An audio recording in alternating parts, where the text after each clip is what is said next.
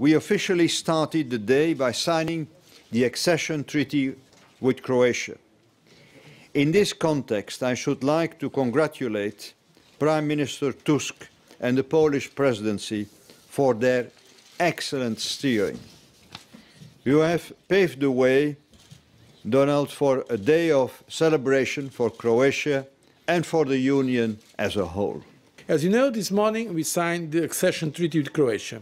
This is a very important moment which shows the positive pull of the European Union, the transformational power also of the European Union, and our continued and reinforced commitment to the enlargement process. I found it extremely satisfying to be able to participate today in the signing ceremony that brought together the EU and Croatia, the signing ceremony of the accession treaty.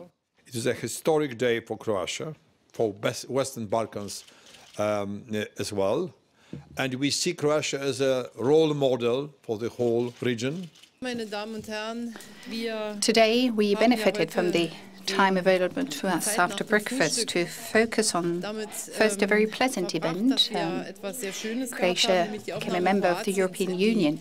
The ceremony today has brought home to us once again that the idea of European unification has lost none of its attractiveness, on the contrary.